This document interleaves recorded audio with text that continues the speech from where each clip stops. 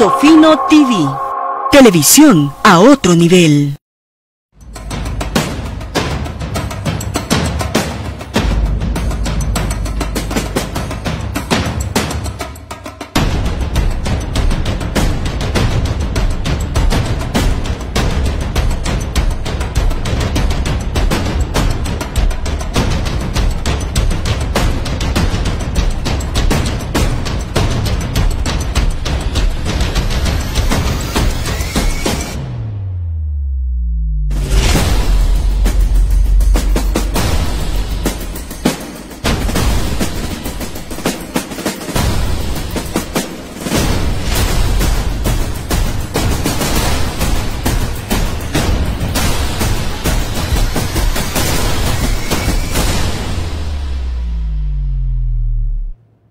Bienvenidos al programa Contraparte. Con ustedes Mario Antonio Lara Valdés, una producción del canal Hilando Fino Televisión. Un canal a otro nivel, a nivel nacional e internacional. Muchas gracias por su sintonía en el programa Contraparte. Vamos a comenzar por una pregunta. En algunas ocasiones vemos que el presidente tiene buenas intenciones y que lo quiere hacer bien. Es verdad, ningún presidente que ha estado en el país gobernando quiere hacer o quiere crearse situaciones. Pero vemos cómo proyectos que pueden tener una lógica, vemos cómo se pueden ir desnaturalizando y golpeando derechos adquiridos vía por participación y también inalienables, pero también por impuestos. Hablo en el caso de los corredores. El Intran debe ponerle, tienen que fiscalizar. Aquí en República Dominicana lamentablemente no se fiscaliza nada, prácticamente, no se le da continuidad. Entonces, un proyecto, estoy hablando del corredor de la Nuña de Cáceres y también de la Churchi, que las debilidades y la parte negativa que está creando el corredor de la Nuña de Cáceres la quieren pasar como plan piloto también al de la Churchi, que la Churchi se estaba manejando en un 80% bien. Pero ahora no podemos colocar la negación de los derechos como algo normativo en República Dominicana. Si usted, que las rutas son del Estado, si ustedes no lo saben, y por eso es que, por ejemplo, el Estado no puede desprenderse de un sistema de transporte público, porque la vocación del sector privado es tener rentabilidad, pero no ven la parte de la garantía de los derechos, no ven la parte social, que además yo estoy hablando en el sentido de que todo el que se monta en una onza, todo el que se monta, o sea, que utiliza cualquier transporte, es pagando. Ahora, no es posible, como lo que está ocurriendo en la Nuña de Cáceres, hoy mismo usted lo puede comprobar, una mala práctica, y al final le va a hacer daño a este proyecto de los corredores, que ya fue implementado por la ONSA. Porque son autobuses nuevos que se compran, que con el tiempo se van deteriorando. No es posible que si usted sube con 100 pesos, le dicen que se desmonte, que no le van a dar servicio. Eso está pasando en los corredores nuevos administrados por el sector privado, lamentablemente, en la Nuña de Cáceres. Hace falta el corredor de la ONSA. Y lo quieren implementar, en la Nuña de Cáceres quieren que si no es por tarjeta, usted no se monta. Queremos implementar sistemas que se manejan en Europa con un tercer mundismo como el de acá, pero sin la garantía de esos estados, sin la garantía, porque el ciudadano que está en Europa tienen garantías, se les respetan sus derechos. Aquí es todo lo contrario.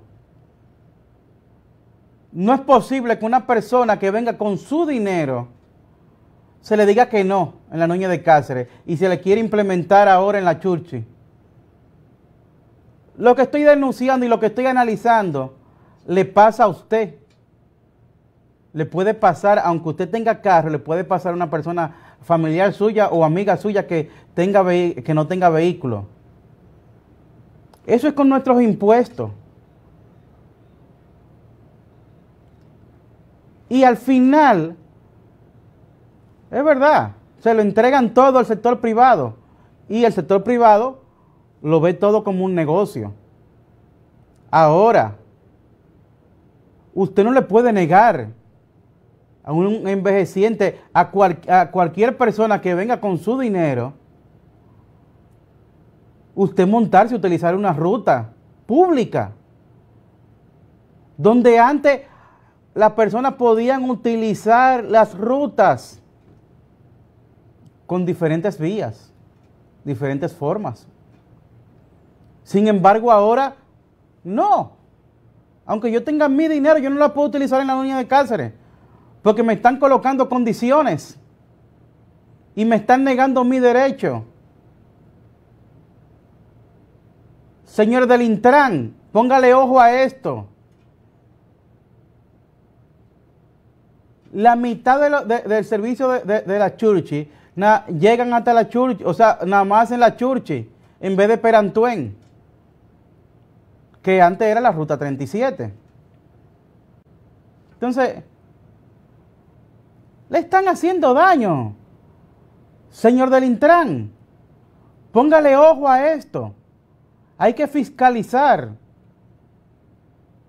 No podemos que solamente sea con tarjeta, porque se utiliza en Europa, y las garantías que tienen los ciudadanos de Europa, ¿también usted me la va a dar? O las garantías que tienen, o el estado de vida que tiene el que vive en Estados Unidos como sistema, ¿también me lo van a dar? No. No se puede. Póngale ojo. Que nosotros somos una sociedad tranquila. Miren cómo está Panamá, con disturbios sociales. Los funcionarios deben de ayudar a los presidentes. Deben de ayudar a los presidentes. Señor del Intran, siéntese con los corredores y hágale saber que hay acciones que están negando los derechos. Y a los ciudadanos, asuman sus derechos, incoando acciones en la justicia para sentar precedente. No puede ser que un sistema de corredores se esté desnaturalizando en perjuicio de los ciudadanos.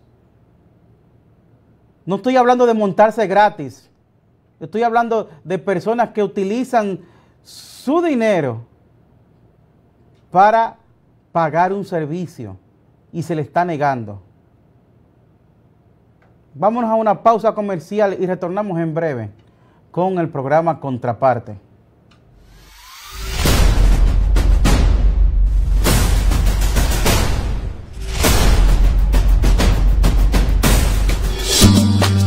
El dominicano, cuando quiere puede, lucha como nadie para progresar. En su corazón La esperanza crece, sabe que la fuerza está en la unidad. Dominicana, dominicano, somos vencedores si me das la mano. Dominicano, dominicano, pasamos del sueño a la realidad. Dominicana, dominicano, somos vencedores. La vida es como una carrera, una sola, en la que cada día damos la milla extra y seguimos transformándonos, porque lo más importante no está en lo que hicimos, sino todo lo que hacemos para ser invencibles. Banreservas, el banco de todos los dominicanos. La era de la televisión moderna ha iniciado con la mejor calidad y tiene un nombre. Y Latino TV. Televisión a otro nivel. Tecnología 4K. ¿Eres cliente telemedido? Edesur pone a tu disposición el teleconsumo, una herramienta en la que puedes monitorear el consumo de la energía eléctrica en la forma en que prefieras, diario, semanal, quincenal, como tú entiendas. Para poder recibir la proyección de tu factura eléctrica, solo tienes que enviar un correo a miconsumo@edesur.com.do. Tú tienes el control. Lo que tú consumes es lo que tú pagas.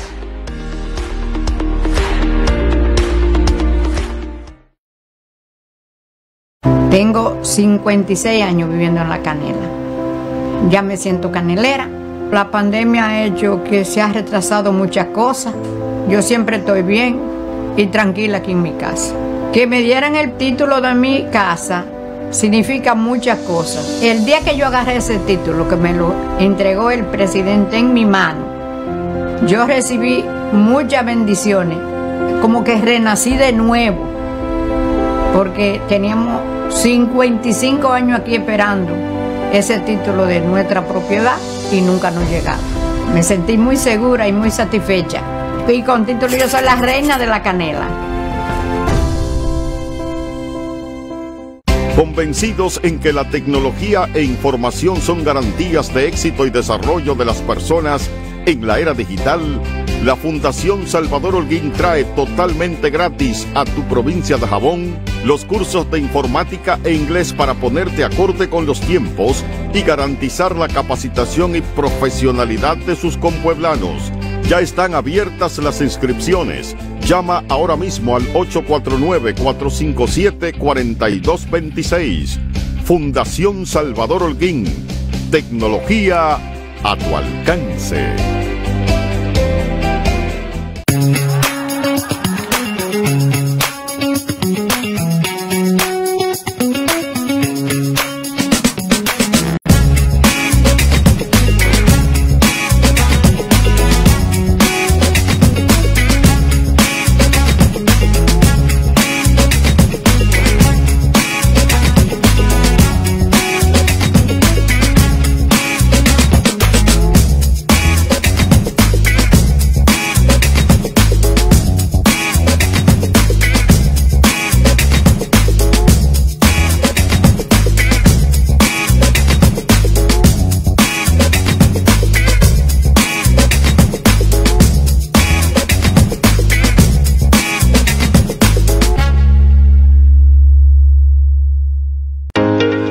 Él es Roberto. Hace tiempo tiene un dolor en la espalda que debería tratar, pero se cree Superman. No es bueno ignorar los avisos del cuerpo. Prueba con Ice Blue. Su poderosa fórmula actúa aliviando el dolor en los músculos y articulaciones de manera casi instantánea. Para sentirte súper, usa Ice Blue. Alivio rápido del dolor. Llegó la fibra, llegó el Nitronet, el internet de Win que acelera de una vez. Planes de 12, 24 y 36. Siente la libertad de jugar y aprender. Internet que rinde para la familia entera. Solicita los prepagos, no fuerces tu cartera. Puedes ver la movie, puedes hacer la tarea. Goza todo el mundo, desde el niño hasta la abuela. Y vibra en la sala, en el cuarto, donde quiera. Con la fibra de Win se acabó la frisadera. Llegó la fibra.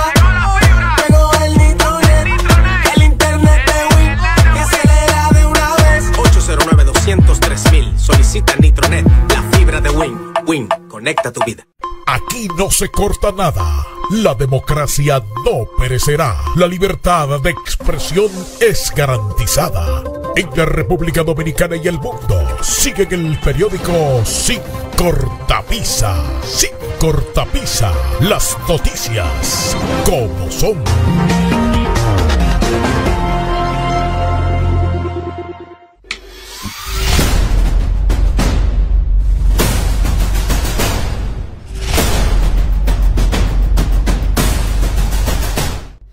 Regresamos acá con el programa Contraparte.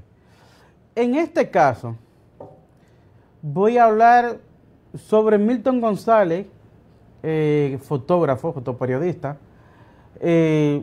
una persona que tiene una trayectoria, una familia de fotógrafos, una familia muy querida en el ambiente de los medios, tanto él como su hermano y toda su familia. Está hoy, es un sobreviviente de... Bueno, ahí tenemos a la Asociación de Fotoperiodistas de la República Dominicana. Muchas personas valiosas. Muchas personas valiosas. Exigiendo que los pensionen. Porque se lo han ganado. Los fotoperiodistas son las personas que en cualquier momento de convulsión social, de información, que sustentan la democracia con sus imágenes. Y además pagan impuestos. Las pensiones no es un regalo. Es que yo he pagado impuestos durante mucho tiempo. Y se merecen. Hoy Milton está en Sedimá, aquejado de un problema de salud. Que se recupere y que Dios me le ponga muchos años más de vida. Salud para él y toda su familia. Pero para cada fotoperiodista también, que se refleja en él y en otros tantos que no tienen su salud, que no están en el mejor momento de su salud y han aportado mucho y son muy queridos y muy respetados. Es como dice el refrán, que tiene un mensaje contundente: hoy por ti, mañana por mí. Vamos a darle el sitial que se merece a cada dominicano que ha dejado una vida laboral, una vida de aporte a la democracia, una vida para ser parte de lo que somos, vía su entrega. Así son ellos, los fotoperiodistas, pero así son los periodistas, así son los comunicadores, los generadores de opinión, que con firmeza y con ética llevan y sustentan lo que es la democracia. ¿Cuántas imágenes usted no ha visto y le ha impactado, le ha sensibilizado? Pero son estas personas, los fotoperiodistas, que llega un momento que igual que todos vamos a llegar, que es la tercera edad, y lamentablemente, como en el análisis anterior, el comentario anterior, queremos vernos en el espejo de países desarrollados y queremos aspirar, pero no construimos un sistema que garantice derechos, que garantice bienestar. La tercera edad es difícil en estos tipos de países subdesarrollados, donde no entienden que una persona de la tercera edad puede trabajar igual que un joven, puede aportar, puede ser objeto de diversión, de inversión, de comenzar un negocio, ¿por qué no? Puede ser parte de la vida, de la dinámica social y económica. No le podemos dar la espalda a las personas de la tercera edad cuando llegan, como se le estamos dando a la juventud también. Y a esa franja de 30 a 50 años, óyeme, lo estamos aplastando prácticamente. No es posible. Hablamos mucho de crecimiento, pero el crecimiento tiene que ser también horizontal, que yo lo sienta. Porque entonces va a venir la desesperanza. Debemos de cambiar el sistema. Debemos de ser más sensibles. Debemos de trabajar para lograr que nuestro país genere bienestar, bienestar del alma, y que usted, mucho o poco que le entre, sepa que vale la pena vivir cada etapa de la vida dentro de sus circunstancias. No que todo lo que es cada año que te pasa sea una carga, porque tú lo ves difícil todo. Si es salud, es difícil. Si es visualizarte con una pensión, te corren las lágrimas. Porque aquí hay personas que no quieren pensionarse, pero es porque lo pierden todo. Lo pierden todo. Lo primero que pierden es el seguro de salud. Algo que como país no debe dar vergüenza. No podemos dejar de comentar esto, dejar de fijar posiciones ante este tipo de situaciones. Que si te toca estar internado, o sea, quebraste como familia. Hago esta reflexión porque tanto a ti que me estás escuchando, que me estás viendo, que me estás siguiendo por el programa Contraparte, del canal Hilando Fino, a nivel nacional e internacional, y en tu país y en República Dominicana, te está pasando igual. Así que a los tomadores de conciencia, de decisión, que tengan conciencia y asuman su rol activo. No podemos darle la espalda a las personas que lo han dado todo y ya en la tercera edad. En vez de darle la espalda y pisarlo, como está ocurriendo aquí, en República Dominicana, vamos a darle la mano y vamos a caminar con ellos. Vamos a una pausa comercial y retornamos en breve con el programa Contraparte de Hilando Fino Televisión.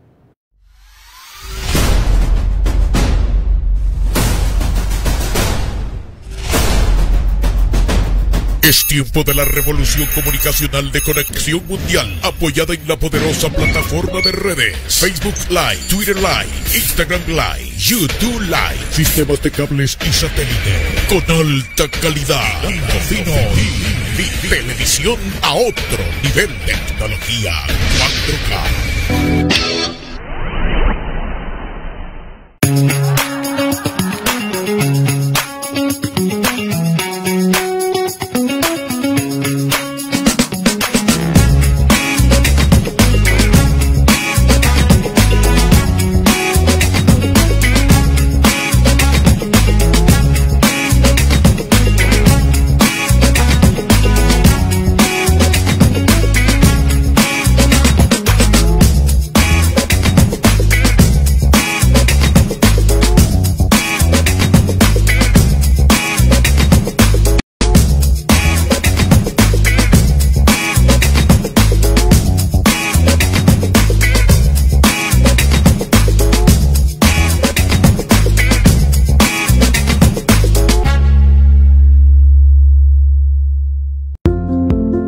capaces, apasionadas, creativas, consistentes, extrovertidas. La mujer actual es dinámica y necesita sentirse segura y protegida. Lemisol Soft es un aliado cuya suave fórmula con aloe manzanilla mantiene la limpieza y frescura de su zona íntima con un pH balanceado. Lemisol Soft, siéntete limpia, fresca y protegida. Aquí no se corta nada. La democracia no perecerá. La libertad de expresión es garantizada. En la República Dominicana y el mundo siguen el periódico Sin Cortapisa. Sin Cortapisa. Las noticias como son.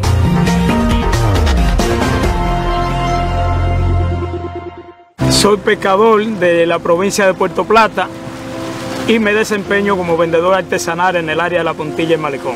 Con la pandemia, la crisis de nosotros se agudizó mucho más. No teníamos nada de qué depender, no teníamos turismo, no teníamos pesca, no teníamos comida, no teníamos cómo subsistir. La estábamos pasando extremadamente mal. Cuando cambiaron las autoridades, pues las cosas vinieron floreciendo. Se inauguró un puerto turístico, ahí no ve, se le construyó el puerto de pesca a los pescadores, empezaron a llegar más turistas y hemos ido saliendo hacia adelante poco a poco. Sentimos el cambio, sentimos el renacer de Puerto Plata. Porque creemos en el desarrollo de los pueblos y su gente, la Fundación Salvador Holguín da apertura a los cursos técnicos de electricidad, plomería, electrónica, reparación y fabricación de inversores totalmente gratis. Tu aporte solo es asistir a recibir las enseñanzas de profesores especializados en el área. Ya no hay justificación. Si no eres profesional o no tienes una carrera técnica, esta es tu oportunidad. La Fundación Salvador Holguín te espera con las puertas abiertas en el Pino de Jabón. Inscríbete al 849-457-4226.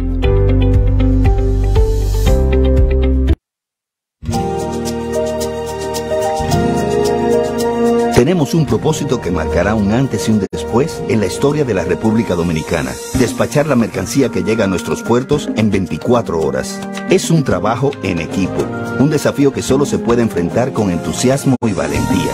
Nuestras aduanas están equipándose con los últimos avances tecnológicos porque solo con modernidad y eficiencia podremos agilizar los procesos operativos.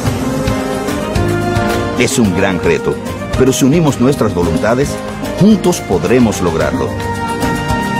Esta iniciativa impactará los índices de competitividad de nuestro país, favorecerá el comercio exterior y mejorará la calidad de vida de nuestra gente. Nos encaminamos a ser el hub logístico de la región. Es un propósito donde ganamos todos, pero sobre todo ganamos como país. Despacho en 24 horas. Juntos a tiempo. Dirección General de Aduanas.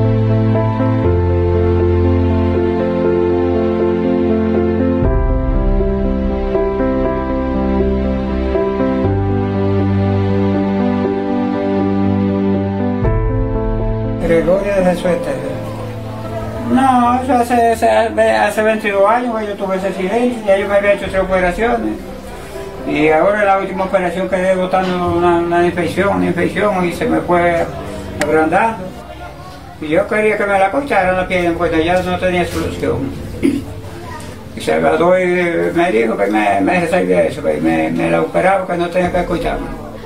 Es una guagua, me chocó. No, vamos a decir que no me... que ya yo no tenía el recursos para operarme, y vaina así. Yo me decidí que me la cortaran la pierna para no estar embromando a los médicos. No, yo no tengo con qué pagarle a Salvador. Esa operación que me hizo vale millones de pesos.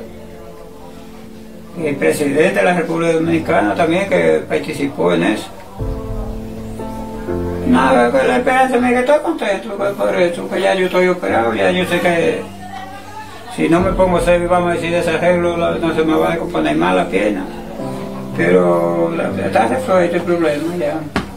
No, yo le digo muchas gracias al presidente y a Salvador Guín, que estoy siendo bien agradecido por la operación que ellos me mandaron a hacer. Eso cuanto todo.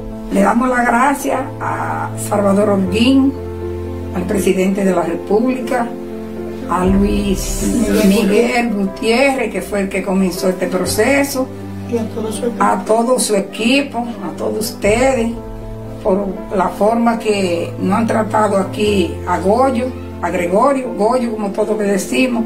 Estamos muy agradecidos. Y ahorita en otro video que hicimos, que a Salvador que siga haciendo este tipo de obra. Él es de aquí del Pino, nos conoce bien y agradecido. Dios que le bendiga y que le siga premiando este tipo de obra, que para que siga haciendo este tipo de obra, porque son las cosas que a Dios le agradan, porque el que le da la mano al que menos puede, el Señor cada día lo levanta más. Que Dios le bendiga, que Dios le dé salud y se lo multiplique en salud, en todo. Sí.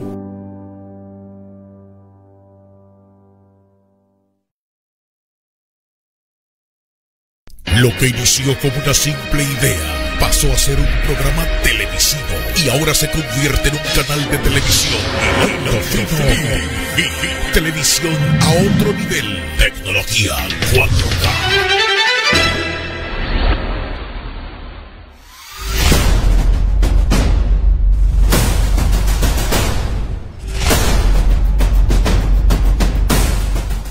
Bueno, aquí regresamos con el programa Contraparte, producido por el canal Hilando Fino Televisión. En esta parte del programa quiero hacer una reflexión con ustedes que me están sintonizando.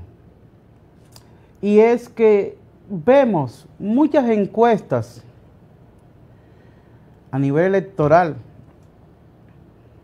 y debemos de tomarla con pinza por algo muy sencillo. El escenario ni siquiera está prácticamente completo a nivel de competencias, y cuando se hace un levantamiento, que muchas veces las encuestas, lo ideal es que las encuestas sean para consumo de quien la manda a hacer, para aplicar estrategias, pero cuando se divulga, se utilizan para dos formas: promoción, posicionarse,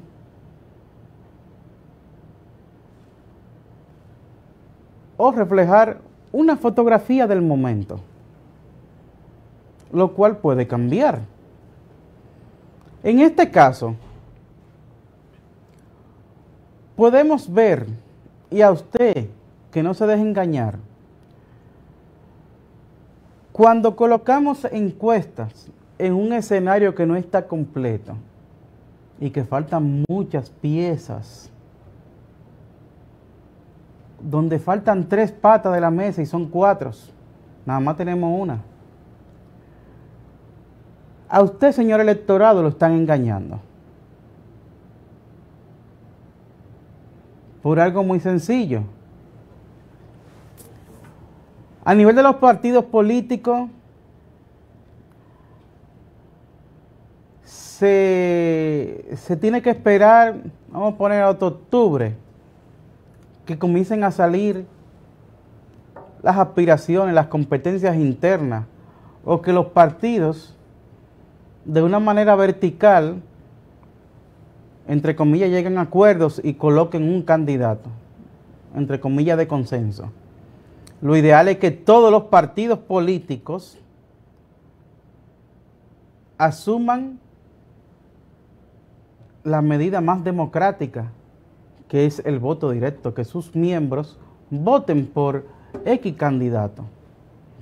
Pero también hay otras alternativas menos democráticas que se utilizan, pero también legales, porque uno tiene que ser lo más justo posible. Tenemos partidos minoritarios y partidos mayoritarios, y muchas veces los partidos minoritarios son más antidemocráticos que lo que se le acusan a los partidos mayoritarios, porque son fincas particulares que pertenecen a una familia, son franquicias, donde no hay democracia, donde no se ejerce ni siquiera el poder opinar o poder tener diferencia con el dueño de la franquicia. En los partidos mayoritarios hay intereses, hay choque de grupos y hay discrepancia, hay diferencias. Y eso es bueno, porque sustenta la diversidad. Pero volviendo a las encuestas, que es un método científico, o sea, con bases, que se manejan datos, se maneja la realidad, se maneja que la tendencia que puede venir, si hago esto, si ajusto aquí, todo esto. A partir de septiembre hasta noviembre, hay muchos escenarios que pueden cambiar a nivel electoral.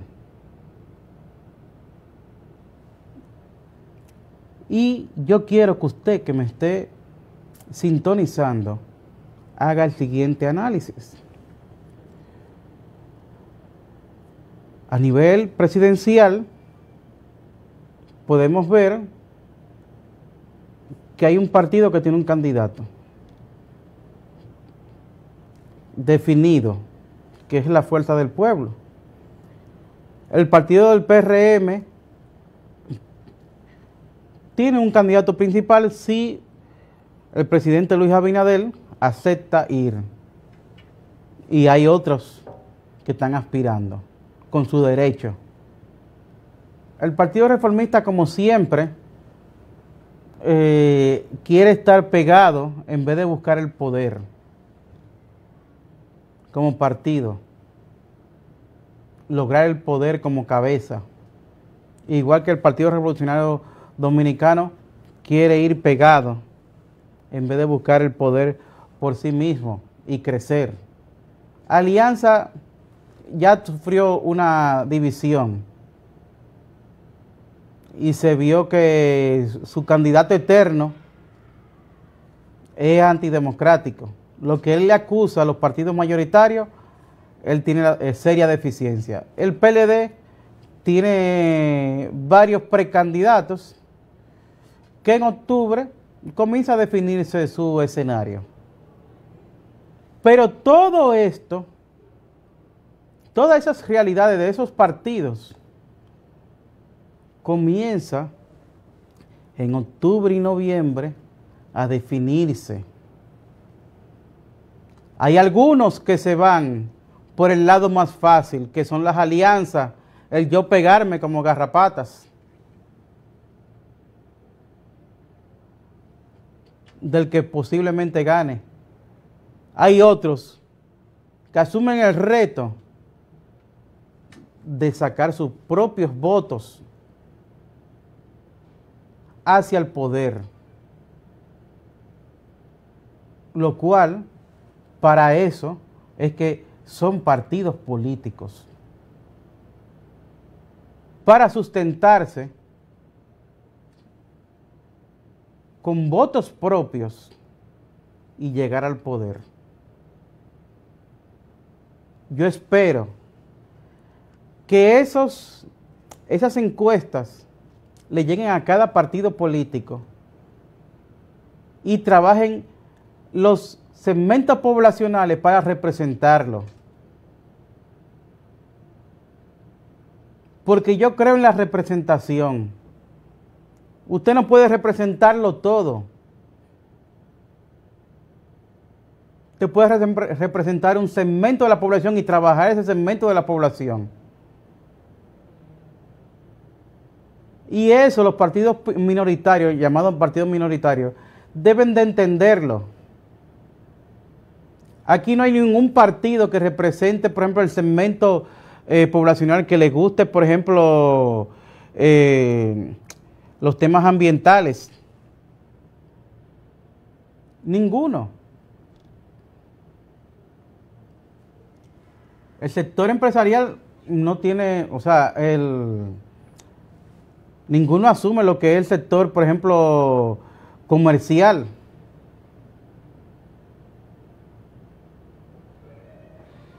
Un envejeciente, una persona de 50 años en adelante, no tiene un partido que lo represente. Aquí los partidos están de espalda muchas veces, o la gran mayoría de las veces, de los anhelos, de lo que está buscando el ciudadano. Esa es la realidad. Aquí los partidos, la gran mayoría, deben de reencontrarse con el ciudadano. Deben de reencontrarse, representarlo.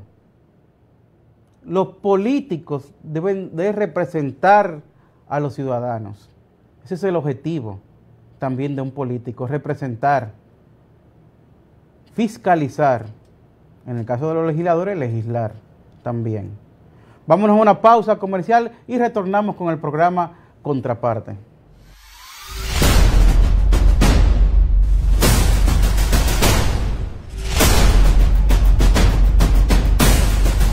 Aquí no se corta nada. La democracia no perecerá. La libertad de expresión es garantizada.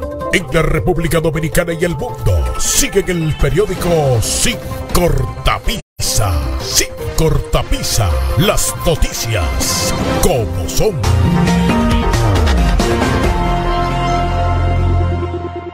Regala una sonrisa, muestra tu interior, muestra la alegría de tu corazón.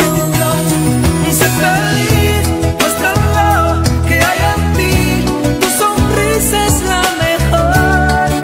Ven conmigo a Estetic Plus. En la zona oriental 809-595-4604 y en la zona metropolitana 809-567-3636. Estetic Plus, tu mejor sonrisa.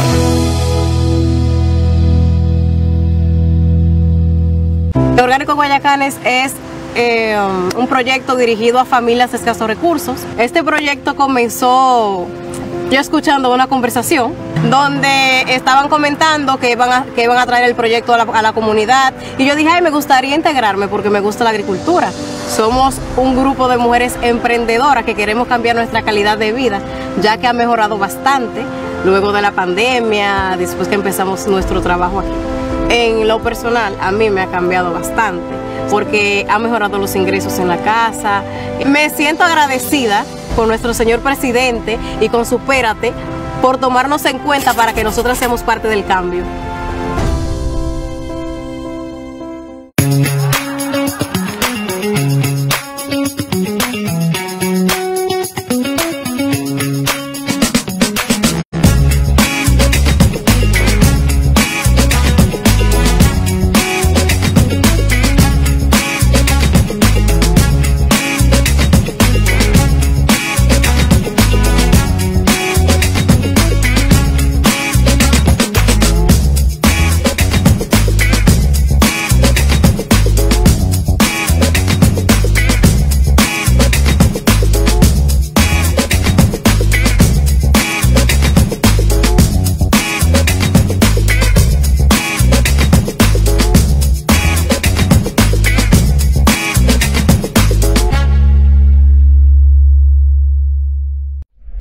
televisión convencional ha terminado. La transmisión análoga concluyó. La imagen HD ha cambiado. Nace la tecnología 4K. Y Lando Fino TV. Televisión a otro nivel. Aquí.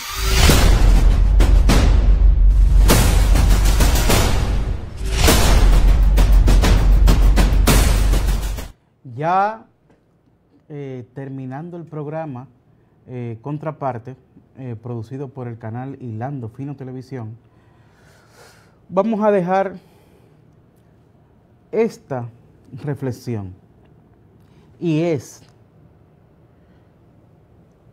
que todos debemos de presionar y seleccionar a nivel electoral una persona que asuma el compromiso en lo que es la parte congresual